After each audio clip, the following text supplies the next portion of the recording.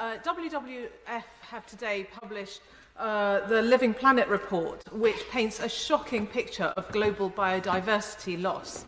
However, it also finds that we can restore nature by taking urgent action on conservation and on how we can produce and consume food. Now, the Secretary of State referred earlier to his manifesto commitments on maintaining high environmental standards in trade deals.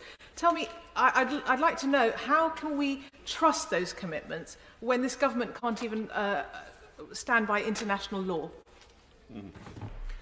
Well, Mr. Speaker, the WWF report, I think, is a wake-up call for everybody right around the world. And at the heart of every piece of policy in DEFRA is that intention to build back nature through our agriculture policy, where we're encouraging sustainable agriculture, through the new targets and the governance framework in the Environment Bill, through our approach to sustainable fisheries, and work that we're doing, for instance, on due diligence in the supply chain.